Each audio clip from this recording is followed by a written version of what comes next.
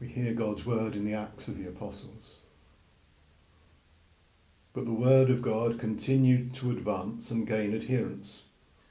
Then, after completing their mission, Barnabas and Saul returned to Jerusalem and brought with them John, whose other name was Mark. Now in the church at Antioch there were prophets and teachers: Barnabas, Simeon, who was called Niger, Lucius of Cyrene, Manaen, a member of the court of Herod the ruler, and Saul. While they were worshipping the Lord and fasting, the Holy Spirit said, "Set apart for me Barnabas and Saul for the work to which I have called them." Then after fasting and praying, they laid their hands on them and sent them off. So, being sent out by the Holy Spirit, they went down to Seleucia, and from there they sailed to Cyprus. When they arrived at Salamis, they proclaimed the word of God in the synagogue of the Jews, and they had John also to assist them. This is the word of the Lord. Thanks be to God. Alleluia, alleluia. You believe, Thomas, because you can see me. Happy are those who have not seen and yet believe. Alleluia. The Lord be with you. And also with you. Hear the gospel of our Lord Jesus Christ, according to John. Glory to you, O Lord. Then Jesus cried aloud, "Whoever believes in me, believes not in me, but in him who sent me. And whoever sees me, sees him who sent me. I have come as a light into the world, so that everyone who believes in me should not remain in darkness. I do not judge anyone who hears my words and does not keep them, for I came not to judge the world, but to save the world. The one who rejects me and does not receive my word has a judge. On the last day the word that I have spoken will serve as judge, for I have not spoken on my own.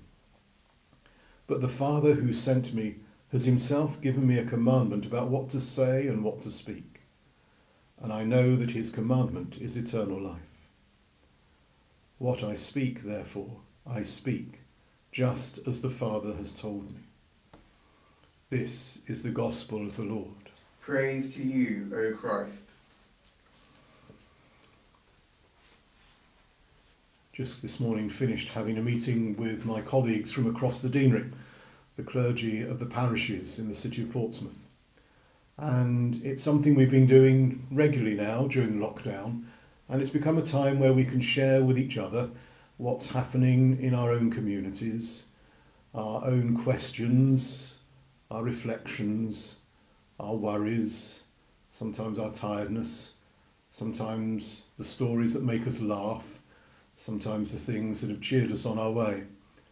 Talking about the things that we're planning to do, the things that we hope we'll do in the days that lie ahead, and also beginning to talk about how things might happen in the weeks and the months that lie ahead, and some of the implications for us.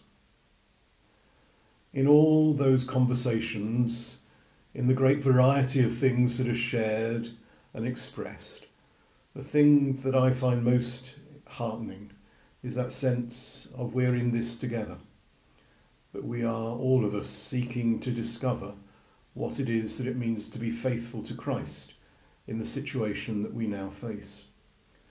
One of my colleagues talks about how do we sing the Lord's song in a strange land. How do we hear Christ's voice speaking to us in this current time? And that's true not just for the clergy, but for all of us as the people of God. How do we share our hopes and our joys, our sorrows, our fears, our weariness, at the time that we most need to share it? How can we share now with each other our hopes and our prayers? And how then do we hear God? How do we hear his voice speaking back to us? Because the not being alone isn't just about being with the colleagues. It's also recognising that in that great diversity and variety that we are, God is present with each of us, just as he's present with each of us who share in this celebration.